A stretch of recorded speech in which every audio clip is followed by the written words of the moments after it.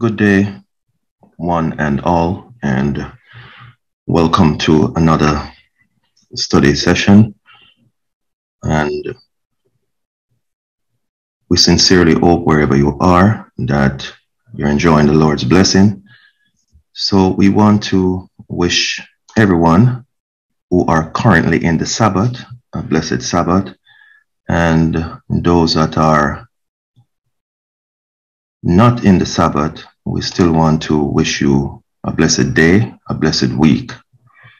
We're about to commence our study, and the study today that we'll be looking at is revival and reformation, especially as it relates to our life and our Sabbath studies and our working for the church.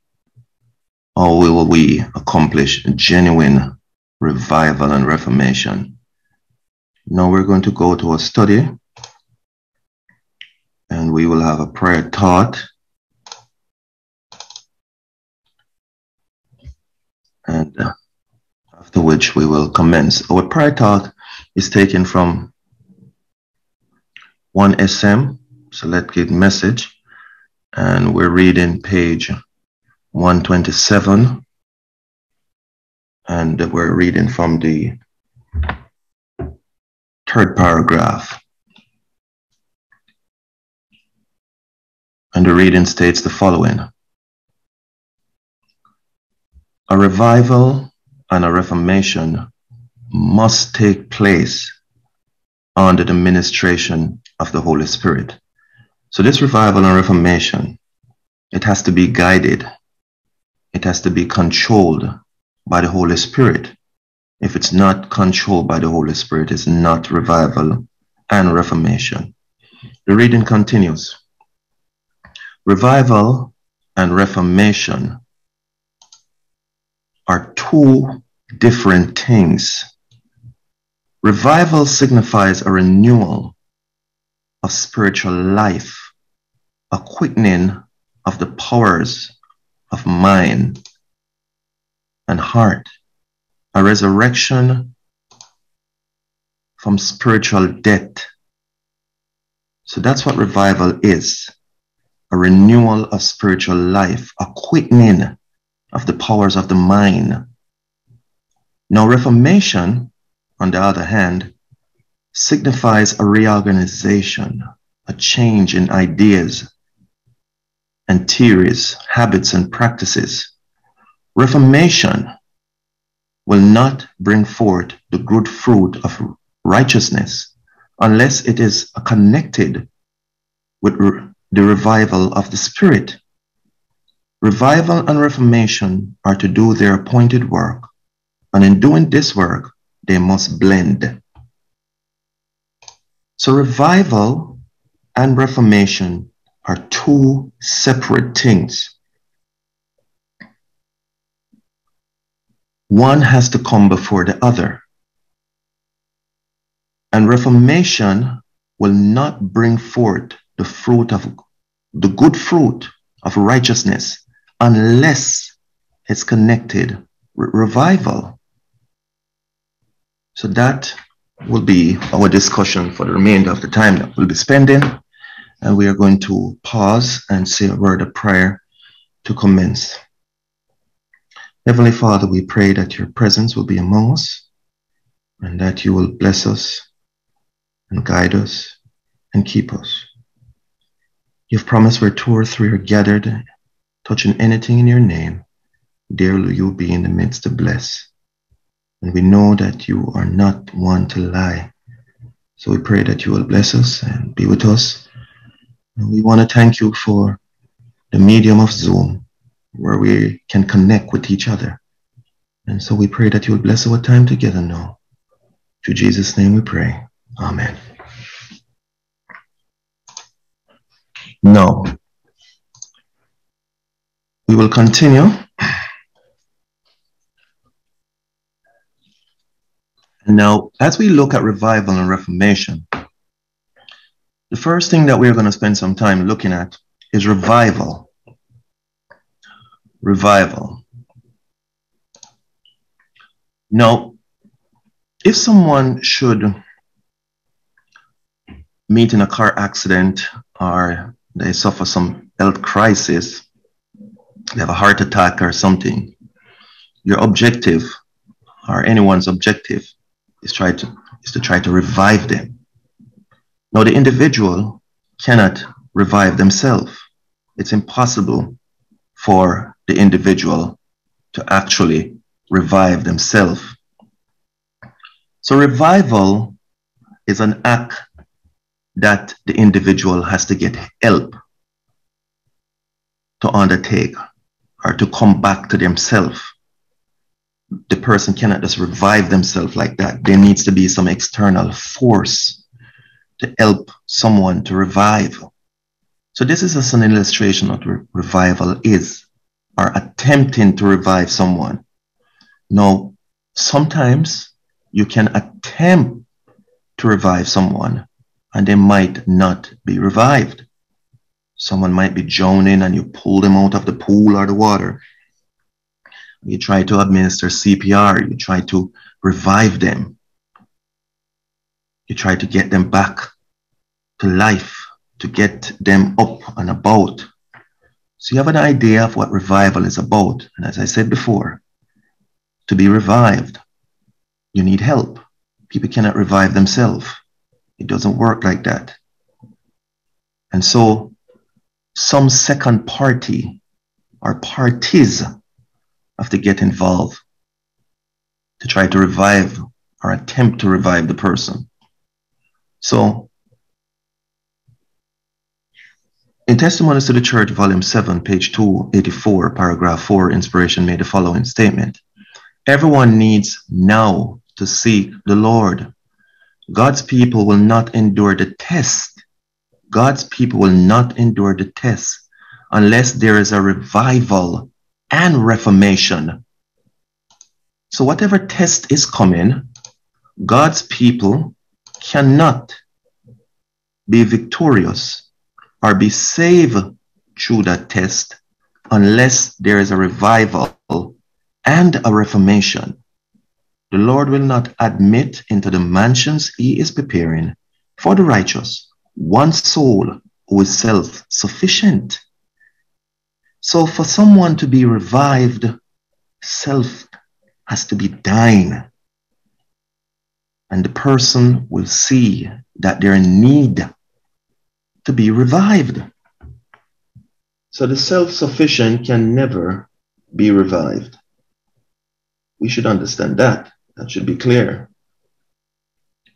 So, since the self-sufficient cannot be revived, and we cannot make it into heaven without revival and reformation, we need revival first. No. When a person is revived, let's say they had a heart attack, and someone administered some form of CPR, and they were able to come back to life. Now, that person, when they go to the doctor will talk to them, and the doctor will say to them, no, you have been revived. And you now, having been revived, need to make some changes in your life. The changes that you need to make in your life are these changes that we recommend. So based on the test that we've carried out on you, you need to reform. You're eating too much sugar. You're drinking alcohol. You're smoking. You are doing all these things. And as a result, you need to take these things out of your diet and reform.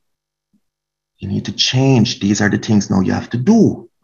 So having been revived, the doctor prescribes to this individual. Now he's revived, you know.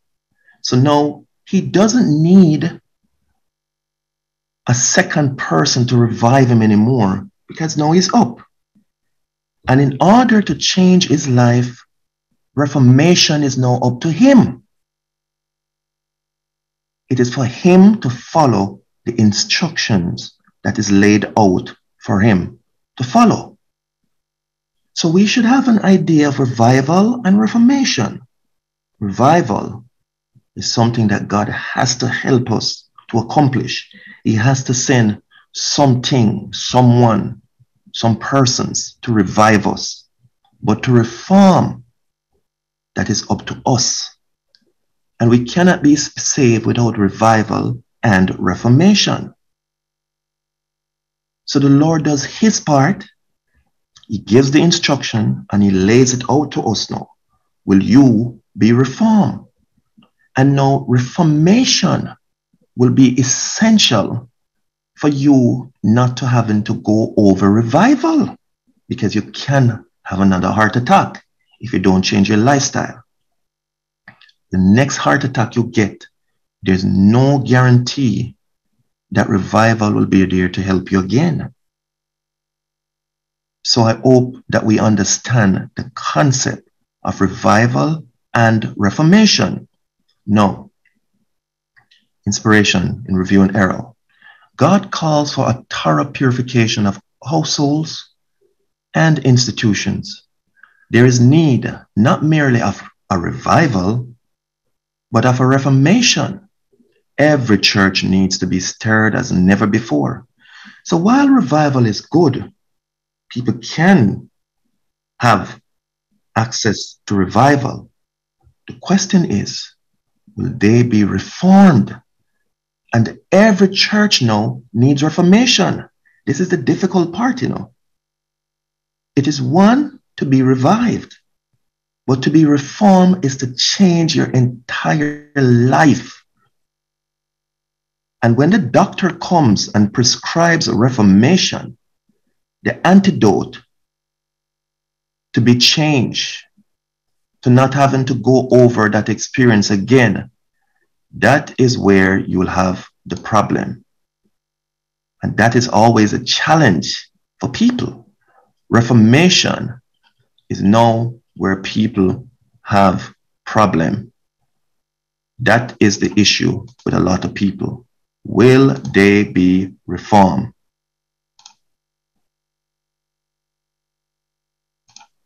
So that is the issue where people will have a problem.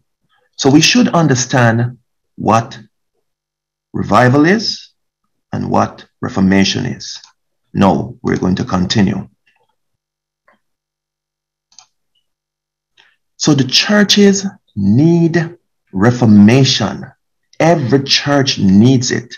And she said households need it. Institutions need it.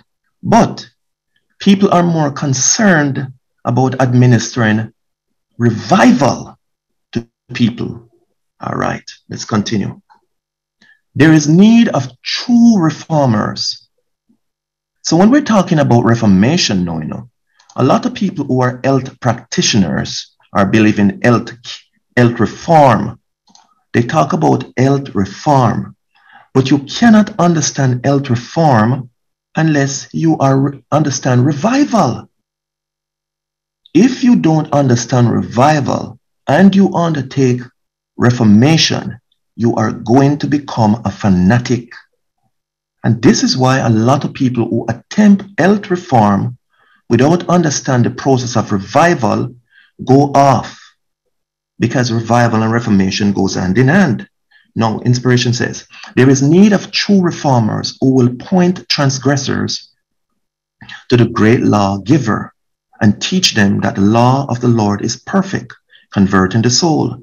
There is need of men mighty in the scriptures, men whose every word and act exalts the law of Jehovah, men who, in this time of apostasy and unbelief, labor to strengthen the faith of their fellow men in the law and the prophets.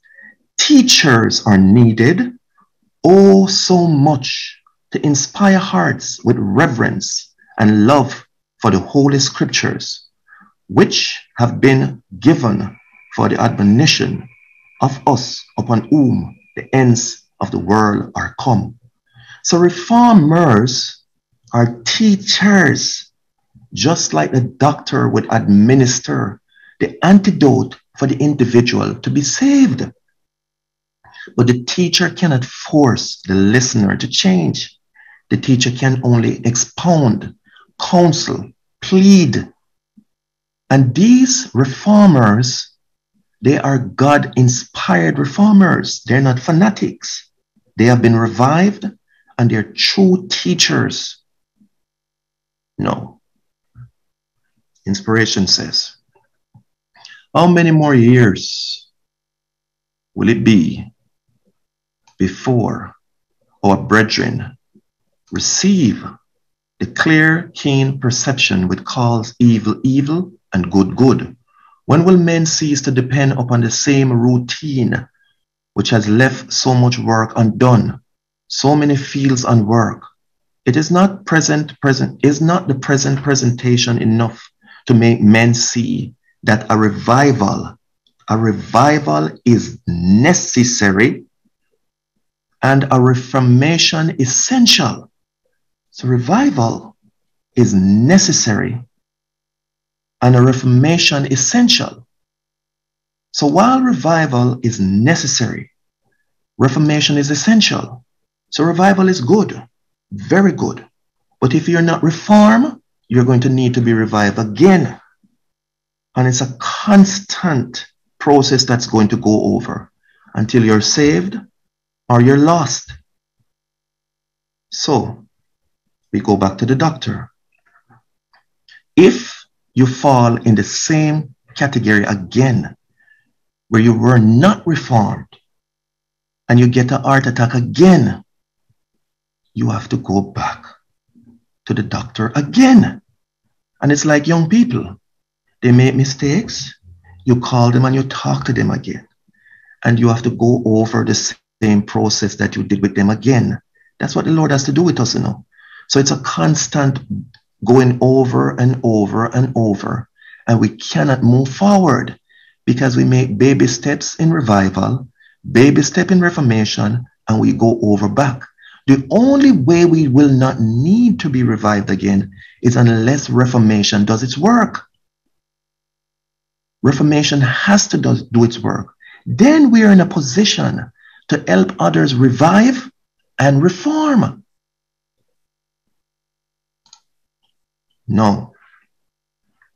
Inspirations, the Bible states the following. For the living know that they shall die. The living know that they shall die, but the dead know not anything, neither have there any more a reward, for the memory of them is forgotten. A dead man cannot be revived, and he cannot reform. Neither can he revive or reform anyone. So no. Sister White is now dead. That's her in her casket. So she's gone. She's dead.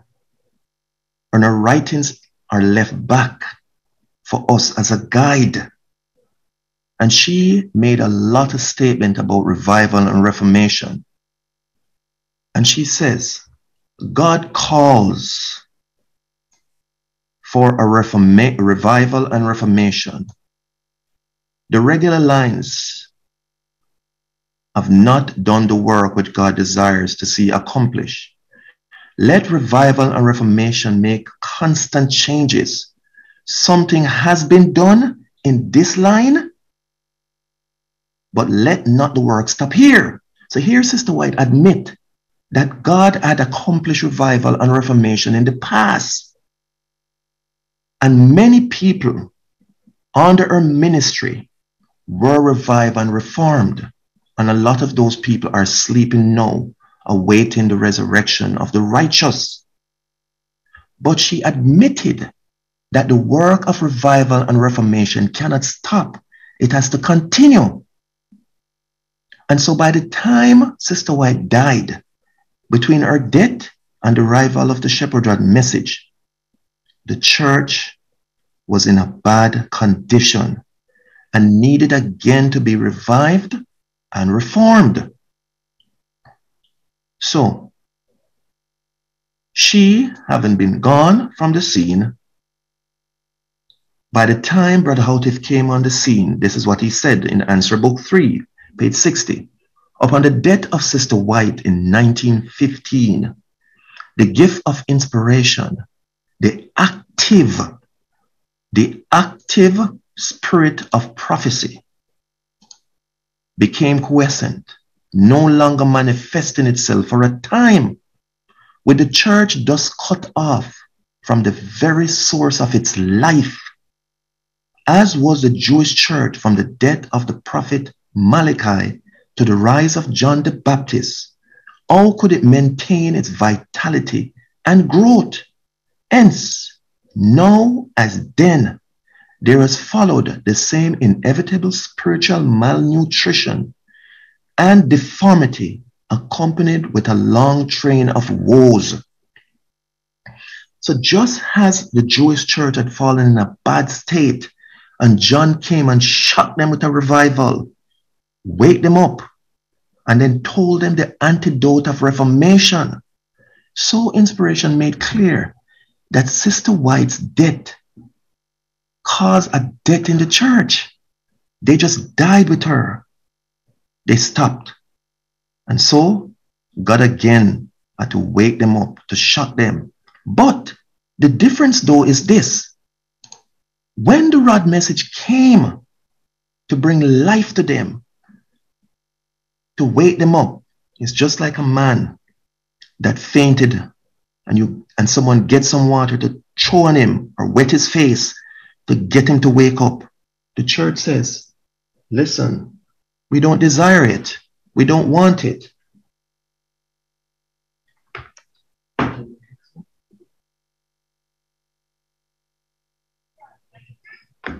So they said they didn't want it. We don't need it. We don't desire it. So guess what?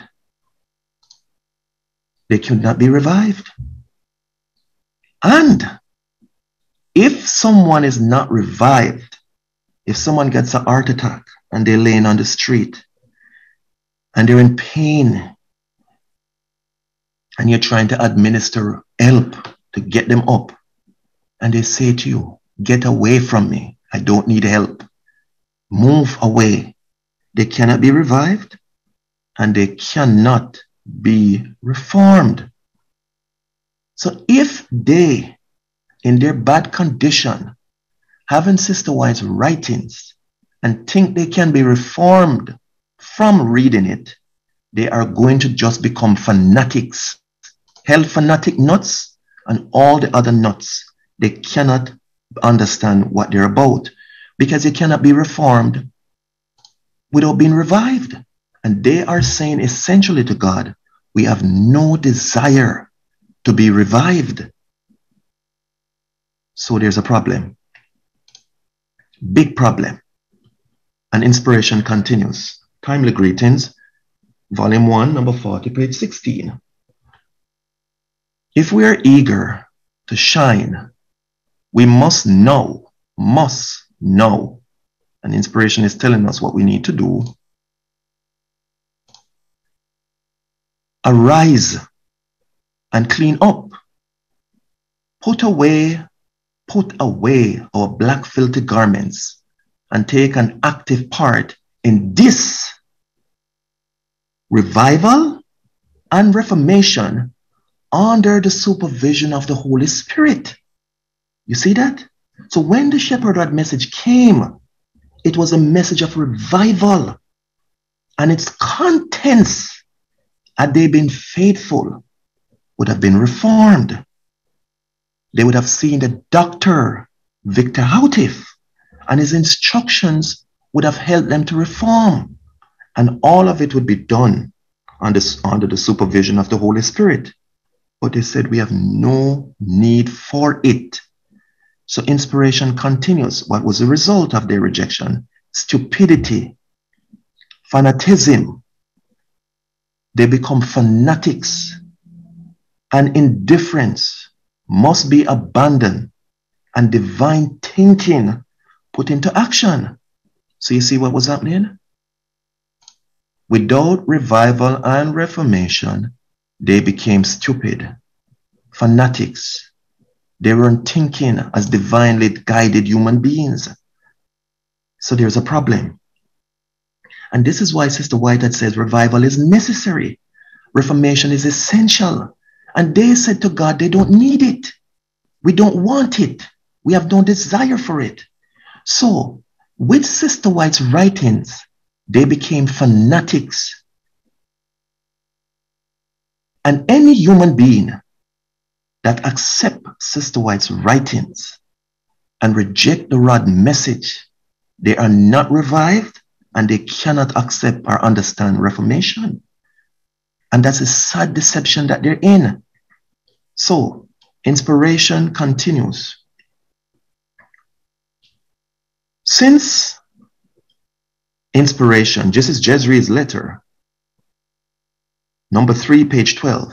I hope that I have not become your enemy, elders, for telling you the plain truth in the fear of God and for your own eternal good.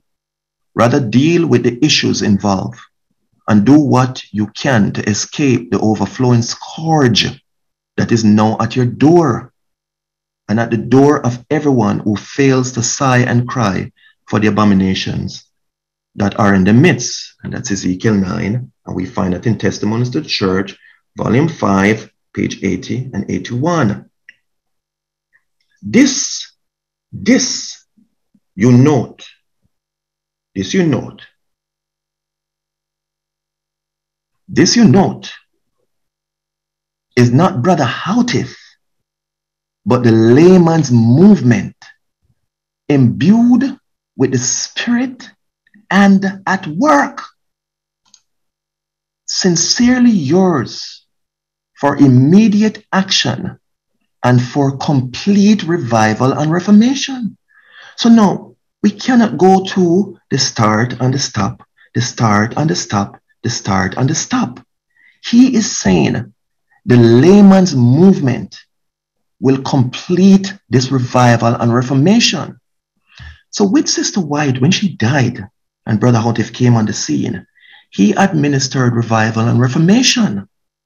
But something was going to happen to him also. He was going to die. So would the Lord then bring another prophet to start the process again? He said, no. The laymen have to continue and do this work now. It is in the hands of the laymen to carry this out. How is he going to accomplish it? The Lord. He continues. Obvious it is that God is commanded Jezreel, the firstborn of the 3 children, to speak to his brother Amai and to his sister Rahama, whose allegory are symbolical of the laity, both male and female, the mother whom they are commanded to reform. The mother whom they are commanded to reform is, of course, symbolical of the ministry of those who bring forth converts into the church family.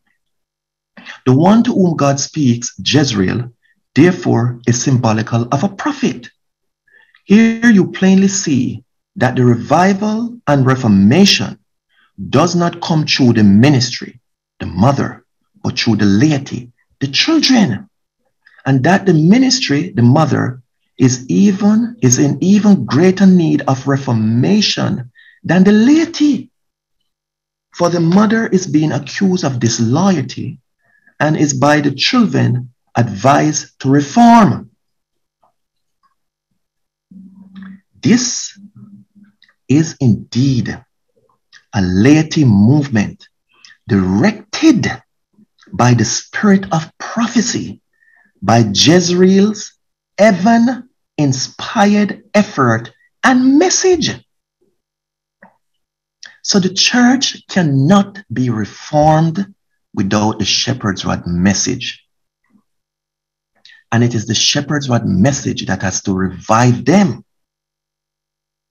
And it is the laity, those who accept the shepherd's rod message, who is going to revive them, administer the CPR.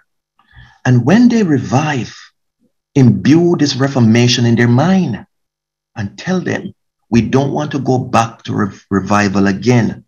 We just want to reform and move forward. No, Brother Houtif himself too passed away. He died. And so this is why he made it clear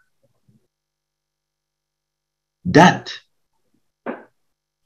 we have to get revival and reformation now from the laity. It's the laity inspired movement, because he, the Lord, knew was going to put to rest. And so, how is God going to accomplish this big work under the control of the Holy Spirit? This is something that will be done under the control of the Holy Spirit, and inspiration is going to continue.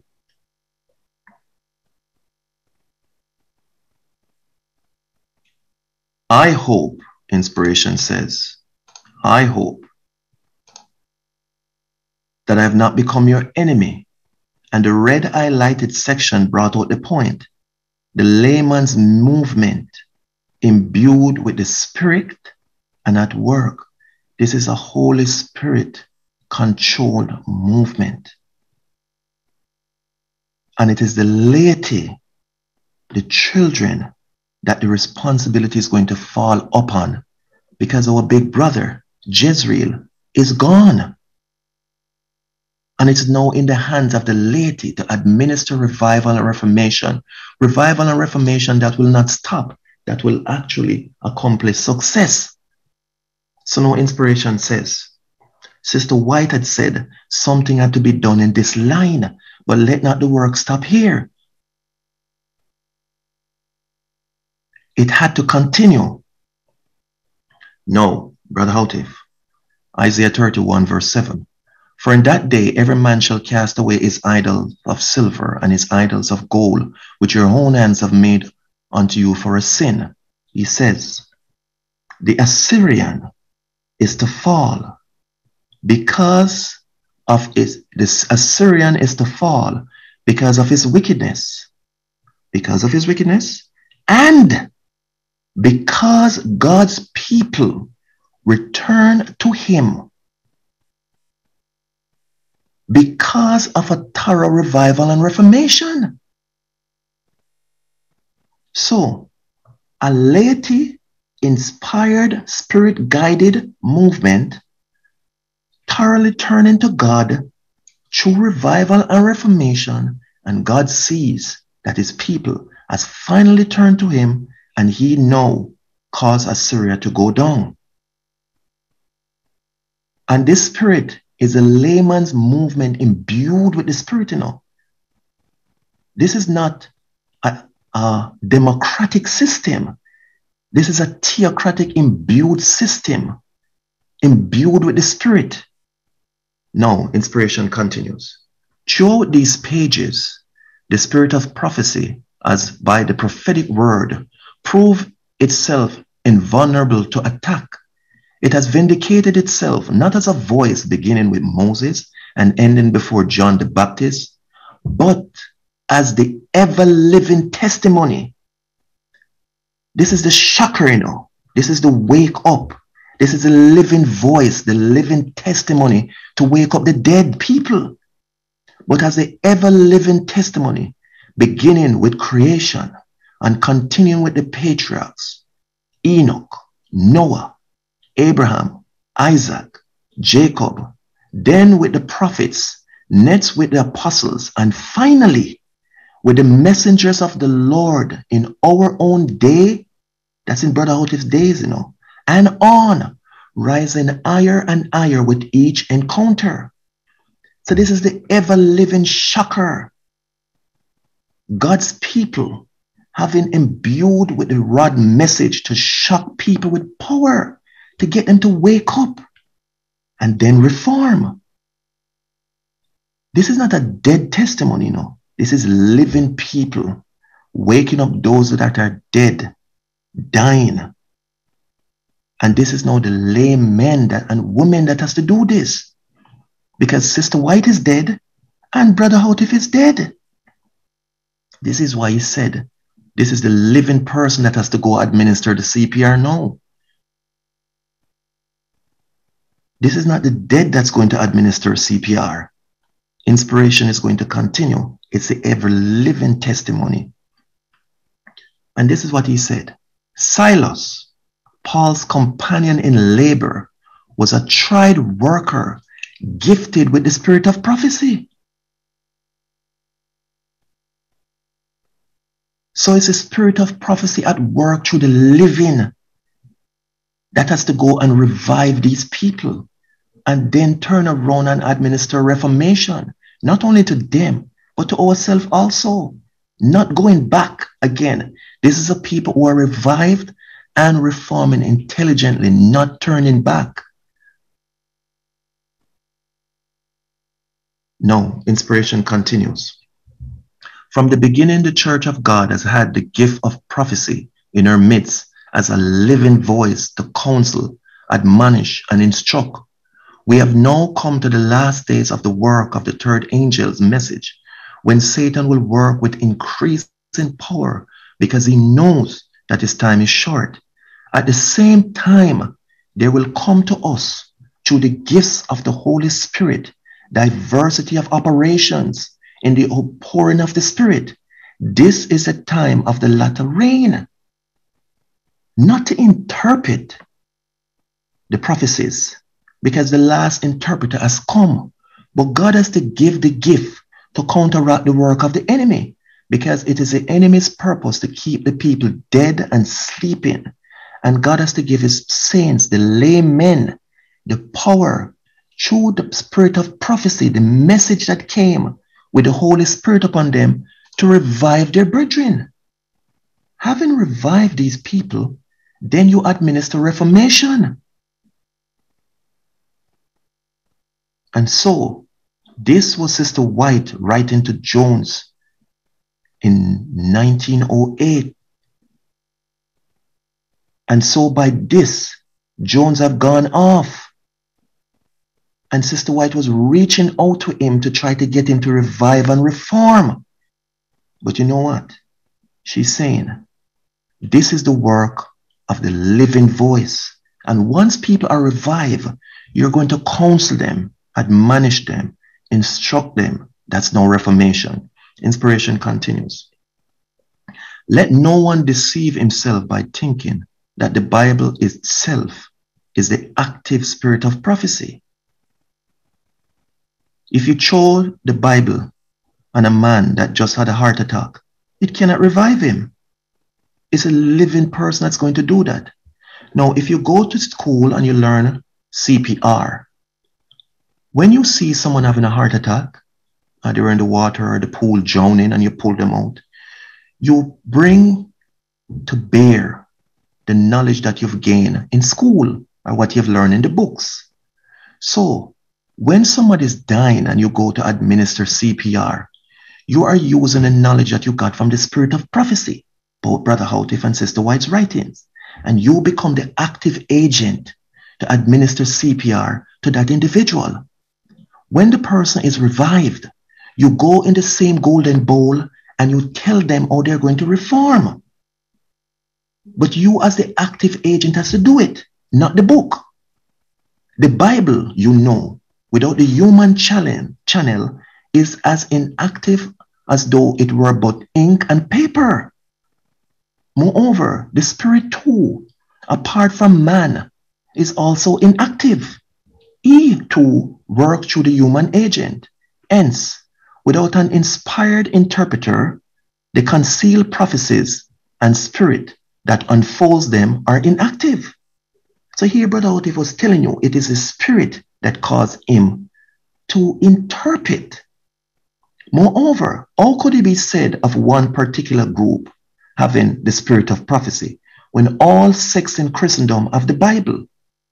You see, if you have it, if you live it, if you believe it, you becomes the active agent to administer this revival, this CPR. Now inspiration is going to continue. Men must themselves be under the influence of the Holy Spirit in order to understand the Spirit utterances through the prophets. So you have to have the Holy Spirit upon a person that is being taught for them to understand the teacher that has the Holy Spirit also If both don't have the Holy Spirit, there's a problem. It is the Spirit that brings conviction. These messages were given not for those that uttered the prophecies, but for those who are living amid the scenes of their fulfillment. It is for us. And so, revival and reformation has to be carried out by the laymen and women alive and living today. And this is why Sister White says, every home, every institution, every church needs revival and reformation as never before. And it has to be carried out by the living. But since the shepherd rod message came and brought revival and reformation, and since we have the inspired writings, the spirit of prophecy, and since we know that God's servants are dead, how are we as a people going to accomplish revival and reformation for ourselves? One, and it should be a hope that all of us are now revived and we're in the process of reforming our life. How are we then, in turn, going to revive our brethren in the church and ensure that they are reformed?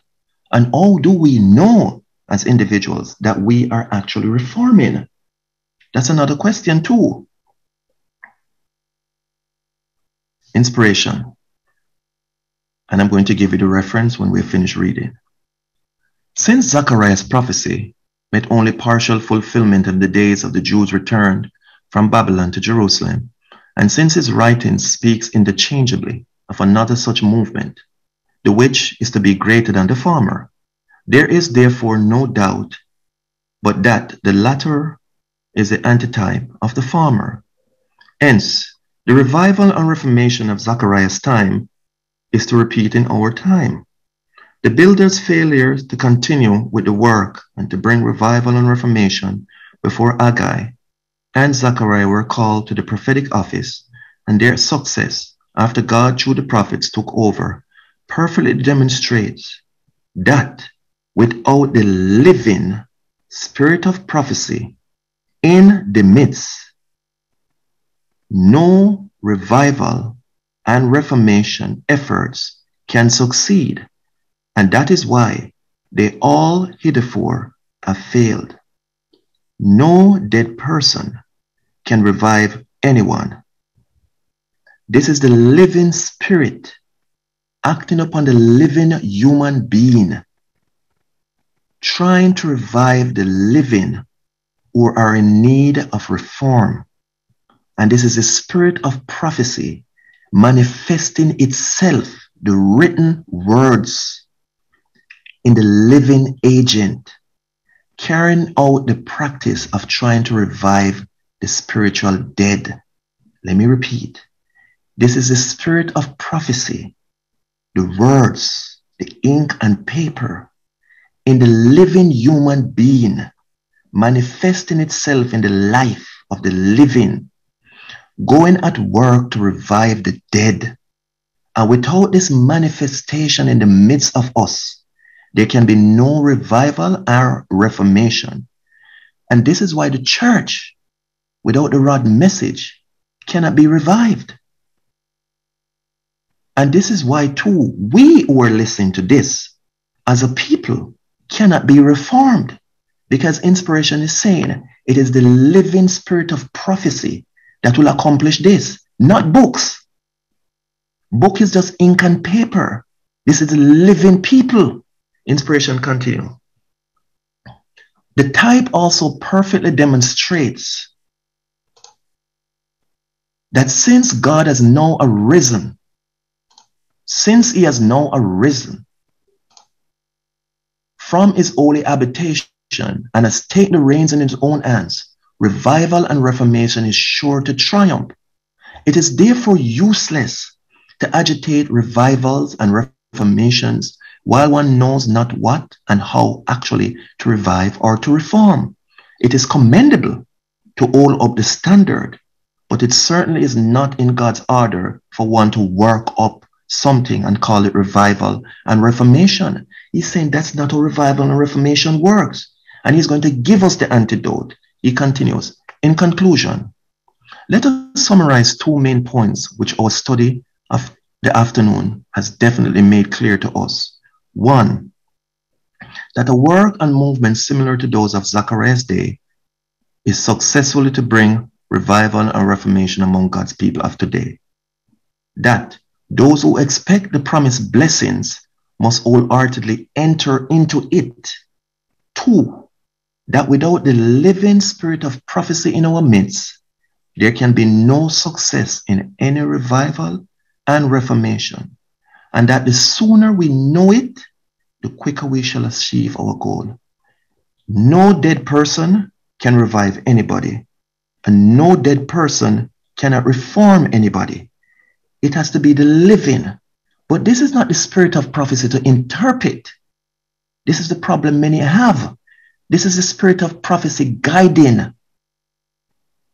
This is the spirit of prophecy inside the human being, a living manifestation of what is written.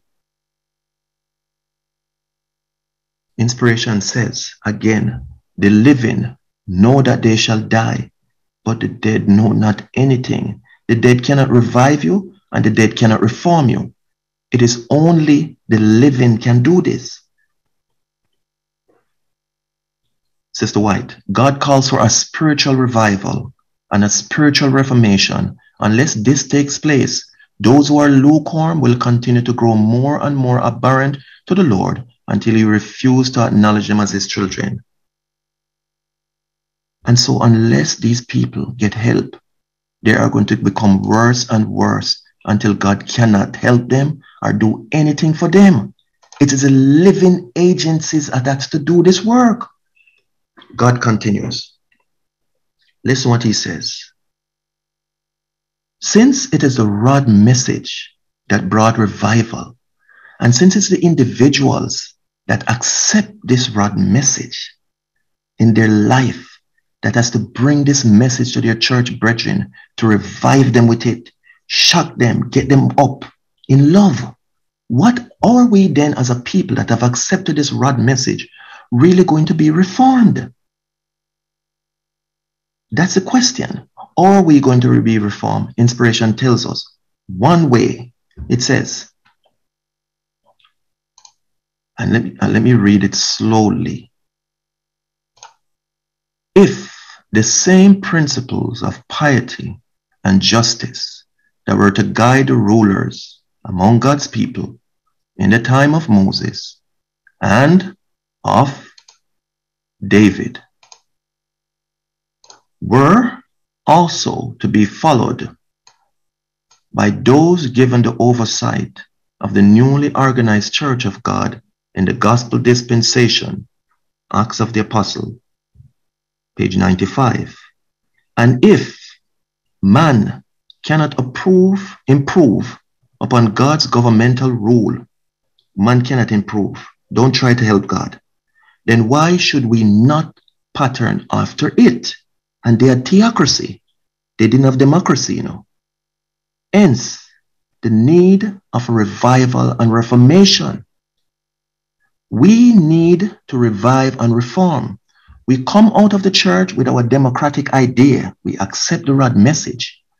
But when we accept the truth, we have to be reformed from our man-made thinking ideas. He continues, as restorers of every divine institution, we are glad to announce to the readers of present truth that besides the literature of revival, that's the shepherd literature, you know, they may now also obtain that of Reformation, our organizational publication, the Leviticus of Davidian Seventh-day Adventists.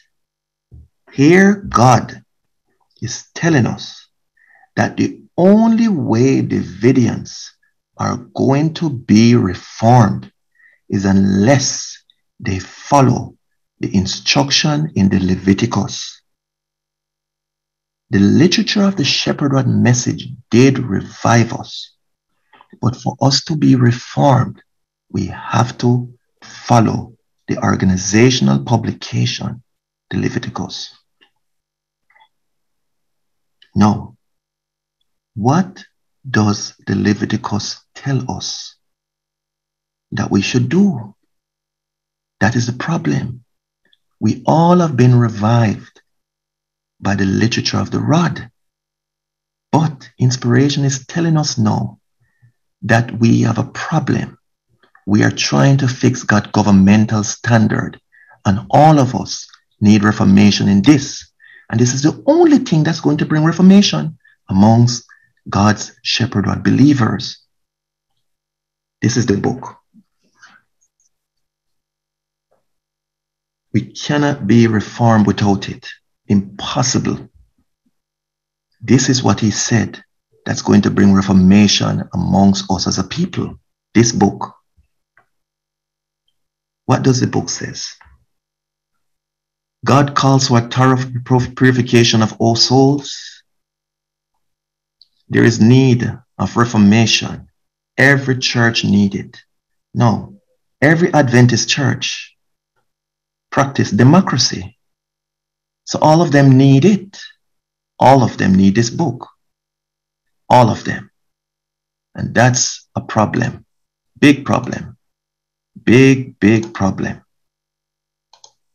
If this is the book that calls for reformation throughout the Adventist world, this book, Brother Houtif tells us, he says, let me read it again. If the same principle of piety and justice that were to guide the rulers among God's people in the time of Moses and of David were also followed by those given the oversight of the newly organized church in the gospel dispensation, that's Acts of the Apostles, page 95. And if man cannot improve upon God's governmental rule, then why should we not pattern after it? Hence, the need of a revival and reformation. He continues, as restorers of every divine institution, we are glad to announce to the readers of present truth that besides the literature of revival, they may now also obtain that of reformation, our organizational publication, the Leviticus of Davidian Seventh-day Adventists. He is saying, without this literature, without us following it, we cannot be reformed. It doesn't matter how we try. Impossible. It is not the health message alone that's going to reform you. He's saying, a matter of fact, the health message cannot reform you in its true essence. You have to have this. Then those who come under this will administer the health message. This book. This is the book. Without it, we are doomed. And what every church needed, everywhere needed. And he says, firstly, how we are going to be reformed. This association shall be known provisionally as the Davidian Seventh-day Adventists. Not the general association, you know. You want reformation? He's saying this is what you have to do. This is the name. Anybody that has the name, the General Association of Davidian Seventh-day Adventists, they are not reformed as yet. They're doing their own thing. Inspiration continues again. The object of this association is to bring among God's people that reformation called for in testimonies for the church. So the object of this association, this is the Leviticus, you know. It is the association that will cause reformation in the Adventist church. This is the Leviticus. It is only by following the Leviticus that we will be reformed. Yes, the message of the rod came and revived us, but we cannot be reformed without the Leviticus. He continues, Sister White is dead. Brother Houtif is dead. But they have left the messages for us. Next thing, reformation we're on now. Article 4, Officers and their duties, Section 1. The regular officers of this association This is not irregular, This is the word regular. Officers of this association shall be a president, a vice president, a secretary, and a treasurer. All other officers of this association shall be appointed, not elected, by vote. If we don't follow this, we are not reformed and we cannot be reformed. And he said, let me go again.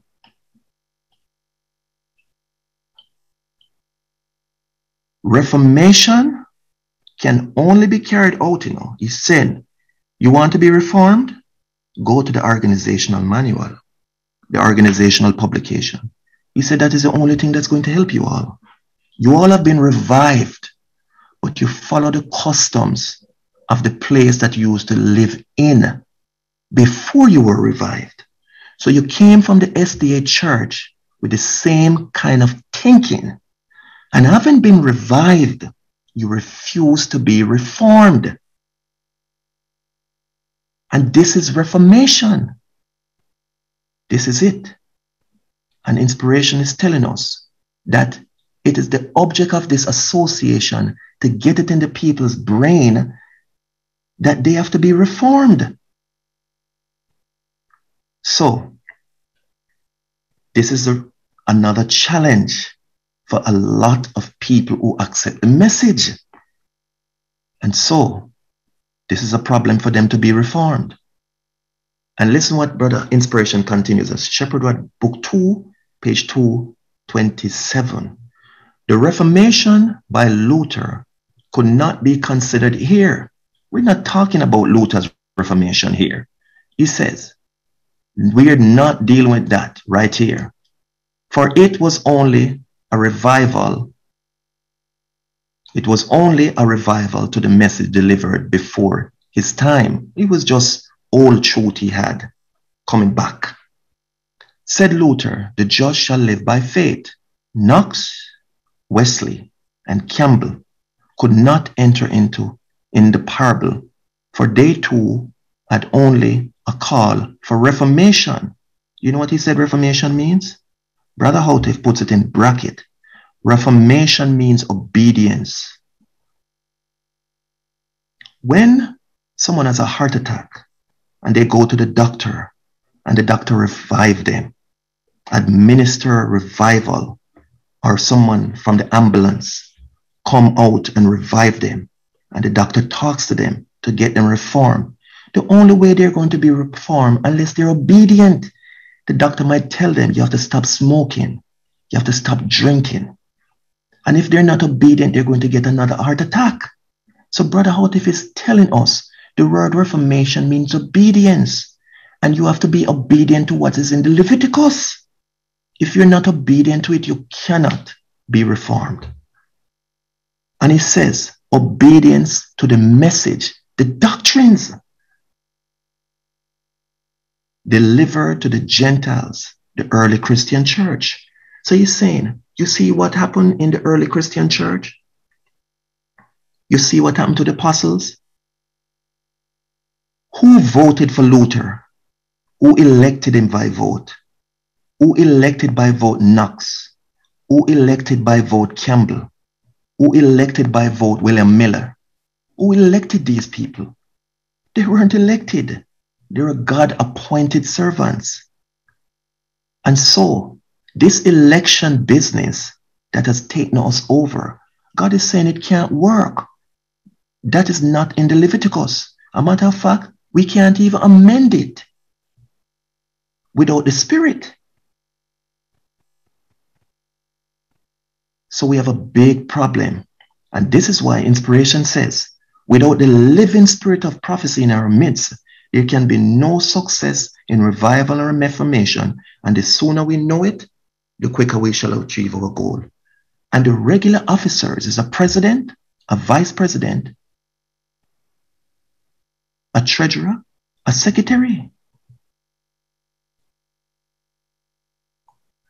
And he says, don't try to even improve on what God has put down.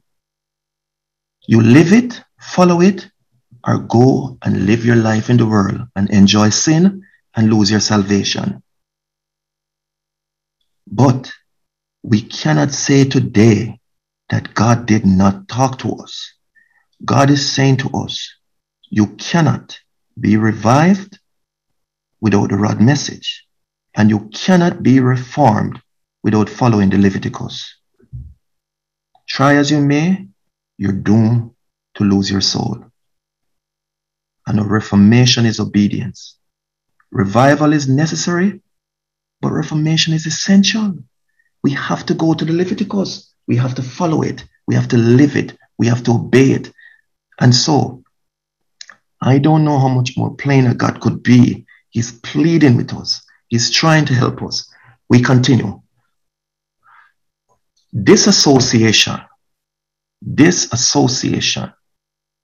is what he's going to say again. Inspiration is speaking to us again. This association shall hold regular sessions at such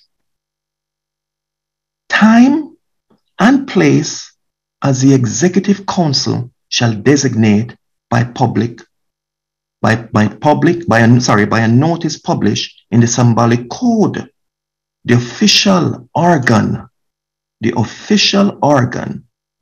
of the organization in 2 successive issues before the date of the opening of the session. Listen. Regular session. Special sessions may be called in the same manner in which a regular session is called. The decisions at special sessions shall have the same force as those at regular sessions. Now, inspiration is going to continue. So you have the regular officers, or a president, vice president, secretary, treasurer, and you can have regular sessions. Most Davidians hold regular sessions, and they know what the word regular means. They like to keep sessions to vote for officers. But here inspiration says too that the same word regular, the regular officers is the president, and they don't want to accept that regular, but they accept this regular. They accept regular sessions, and they love the word regular, but they disregard this word regular for president. And here God is saying, he's not playing our games. He's not in the games. He continues. Membership of this association shall be composed only of persons who subscribe to the old credenda, the creed, the instructions, the old credenda, and embody in their lives the old agenda of the aforesaid association. So you're going to be reformed. Everything that's in the Leviticus, you're going to follow it. It becomes a part of you. It is embodied in your life. You believe it. You believe if the Lord says regular, it means regular. It means exactly what he says. And he continues. No, since it is now clear as sunlight that the ever unfolding, inspired interpretation of the scriptures is the ever living spirit of prophecy, the eyes of the church at work. Then, to be without these spiritual eyes is to try to walk, as it were, in dense darkness. God is saying, listen, this is not dead people I'm talking to, This is ever living people, people that are alive, successive people, are people that are living. If one dies, the Lord choose some others. And this is the spirit of prophecy at work in living, not dead people. And this is an ever living movement. One dies, and next person comes, and next set, and next set, and next set. And the Lord must have people in his church, eyes at the church at work.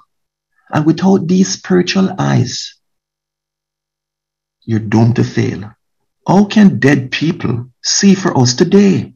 How can dead people revive? How can dead people reform? How can dead people hold regular session? How can living revive people tell God that they will accept some of the Leviticus and throw in the garbage the other parts that they don't want. It doesn't work like that. We cannot get reformation like that. And so, inspiration again is warning us. God calls a man to do a certain work. And when he has carried it as far as he is qualified to take it, the Lord brings in others to carry it still farther. It is a living that revives. And it is by following the Leviticus of the Davidian Seventh-day Adventist Association that we will be reformed. There's no other way. None. None. And for time's sake, and since we're going to post this study, let me go and see. For time, let me just skip this and go to this statement for time. The science of the process finds, and let me go for everyone slowly. The science of the process finds close analogy in that of the universally used electric current. Electricity goes into action only when the live wire, the positive, comes in contact with the ground wire, the negative. So it is that the church's contact with God's chosen instrument, the ground wire, is the human being, fused to the Spirit of God, the live wire, which together represents the positive and the negative, is what electrifies the church and thus opens the line of communication between the church and heaven. And this is the children, the laity, imbued with the Spirit of God, the Spirit at work, live wire, ground wire, to go to the brethren and revive them.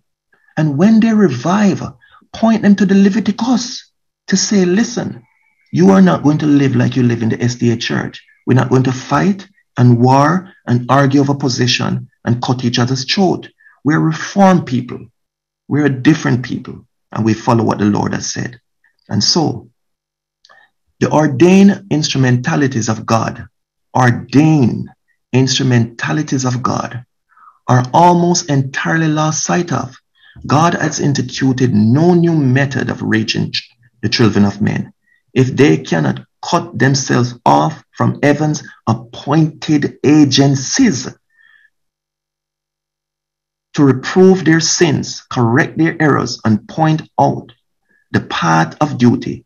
There is no way to reach them with any heavenly communication. So God has instrumentalities, appointed agencies. This is why Brother Houghton says in the Leviticus, all other officers of this association are appointed. That is a difficulty for us to get. We like to vote for people. We like to put our friends in position. And that is not Reformation. So, go back, folks. Go back and read. In other words, not before the Lord took the reins in his own hands through the spirit of prophecy did the work prosper. In fact, sacred history proves that nothing has ever prospered in God's work without the living spirit of prophecy in its midst. And the spirit of prophecy, or the Holy Spirit that imbues man to speak, it is the same spirit that has to be working upon the living to revive anyone. And when those individuals are revived, they follow the Leviticus as it reads exactly. They don't tamper with it. And that's what brings Reformation. Let no one deceive himself by thinking that the Bible is the active spirit of prophecy.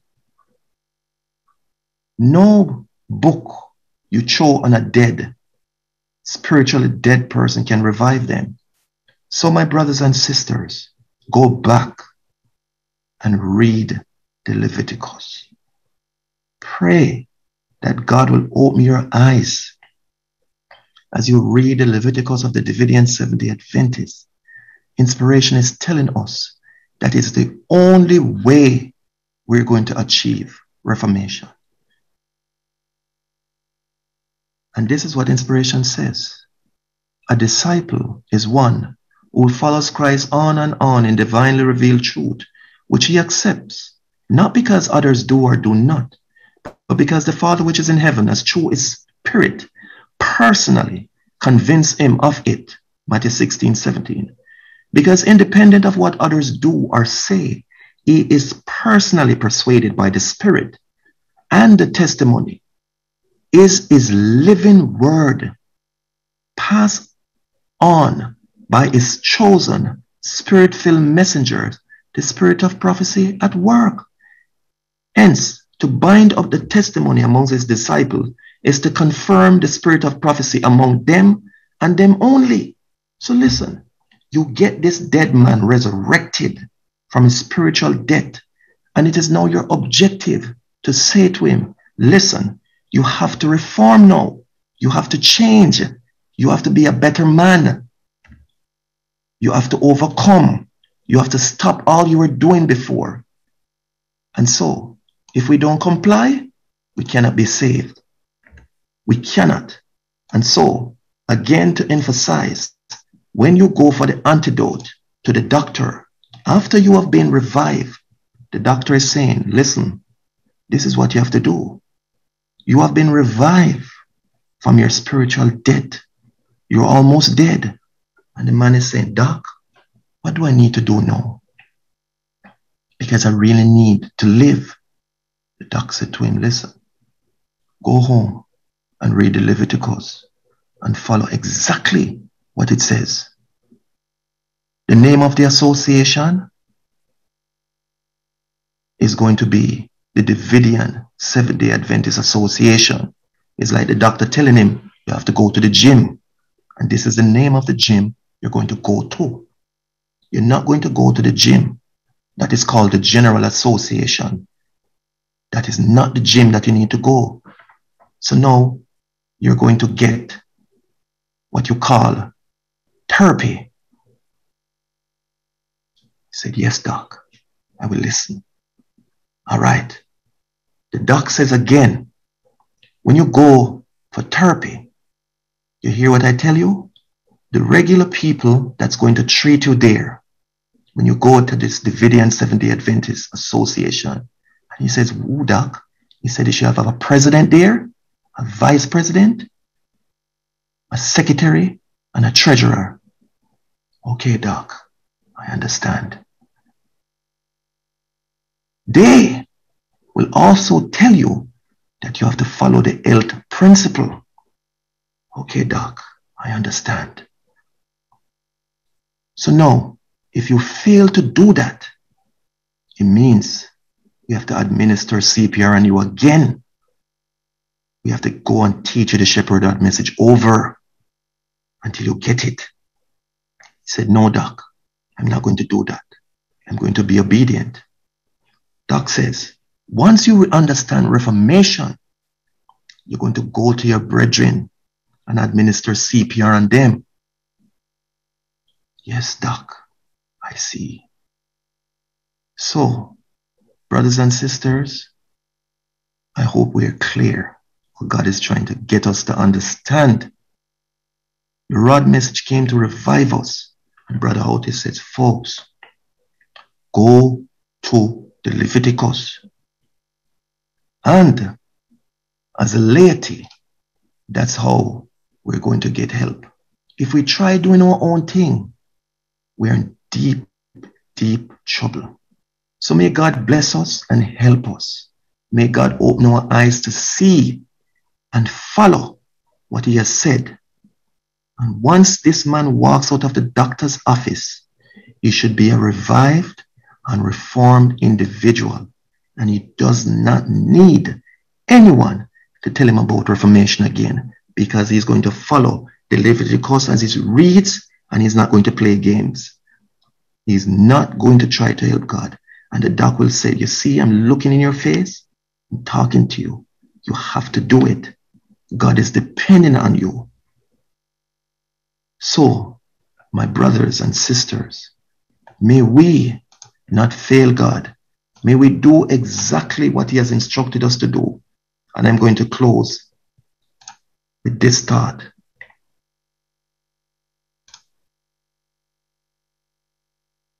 No. Inspiration says the following, and I'll read in your ear to close. Here you see the remnant, those who are left after the others are swallowed by the earth, so to speak, keeps the commandments of God and has the testimony of Jesus Christ. This remnant, or sect, that keeps the commandment of God, therefore, is the only one that inspiration recommends, the only one that is worth joining, the only one that can profit anyone. It alone possesses the power to escape any and all of the calamities that are now brewing throughout the world. It is the only sect that finds favor with God. No other would do, for no other could profit you. Then, too, it alone has the testimony of Jesus Christ, the living spirit of prophecy in its midst, the spirit who leads into all truth, who alone can rightly interpret the scriptures. 2 Peter 1:20 and 21. Plainly then, inspiration would have you join no sect but this remnant, the only ones who follow the Leviticus exactly as it reads, the only one that has a president, a vice president, a secretary, and a treasurer, the only ones that believe in the living spirit of prophecy, that the same spirit who moved upon Abraham, Isaac, and Jacob, who moved upon Noah and Sister White and Brother Houtif, the same spirit moves upon his people today in this association, the Davidian Seventh-day Adventist Association. And now we rest our case and we beg you, we plead with you and ask you to please go and read the Leviticus. Don't be of those who needs to be revived and reformed again. And we close with that. Now, because of time, and we're on the road, and we have to go give another study right after this, we can only pray. And I'm very sorry. We can only pray and close. So God bless you, God's people. May his face shine upon you. May he give you peace, and may you have courage to do what's right in the sight of heaven and not in the sight of man. Cursed be the man that put his trust in man and make flesh his arm. Let us pray. Great Father in heaven, the God of Abraham, of Isaac, and of Jacob, the God who knows the end from the beginning and the beginning from the end, we pray that you'll bless us and keep us and cause your face to shine upon us and grant us your peace, and that you'll save us in your rests. We leave all in your hands and in your care, and we pray that you will give us the courage to follow exactly as you lead, because you know what's best. And the sooner we revive and reform, the sooner will Assyria fall and the work ends. Through Jesus' name we pray. Amen.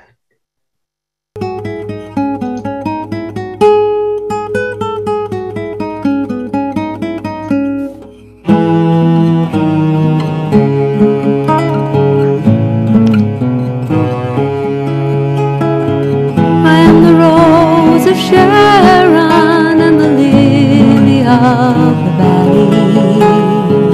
Rise up, my